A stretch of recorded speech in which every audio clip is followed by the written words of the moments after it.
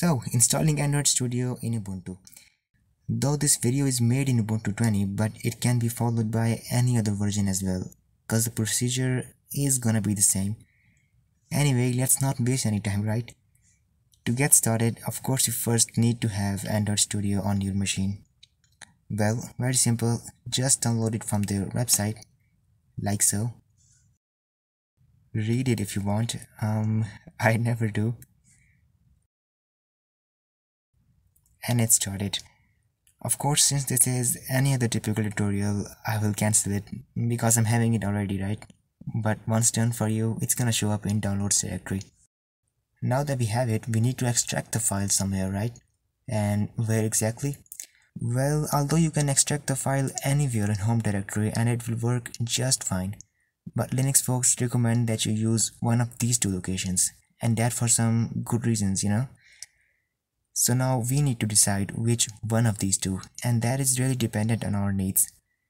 Well, it's quite simple. You choose OPT if you have multiple users and they all need to access Android Studio. Otherwise, if you are a single user, then just choose user local. And that is the very common case as well. Let's open the terminal here and navigate to user local by the command cd. And to mention, if you have chosen the other location which was OPT, then just type OPT instead of user local, and that's the only difference. Once in the directory, we will extract the downloaded file here, and for doing that we will use the command tar.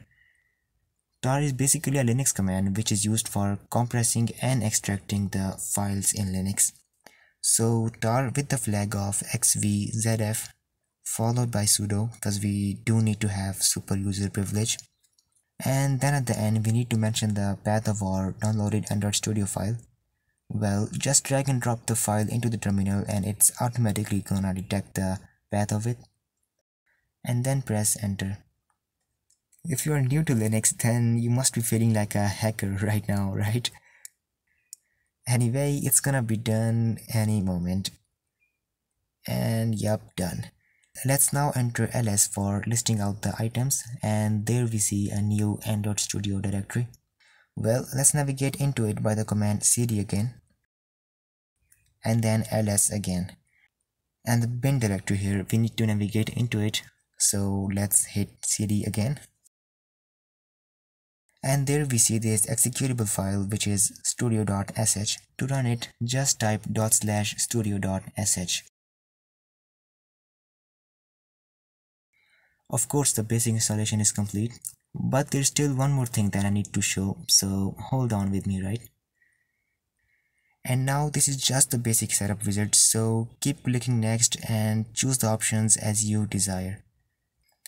There at this moment, it's gonna download few files like SDK tools or some important files for Linux, so expect to give it a little bit of time, and it is also dependent on the speed of your internet.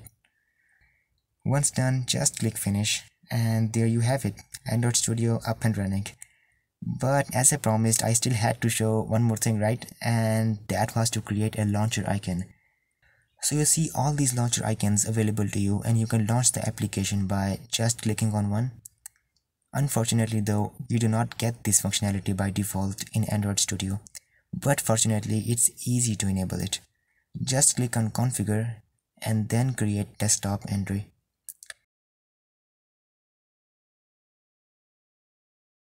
Type in your password and authenticate. Well, that's it. Close the running Android Studio and relaunch it through the launcher icon, and then enjoy your work. That is the end of the video, and yeah, thank you so much for watching.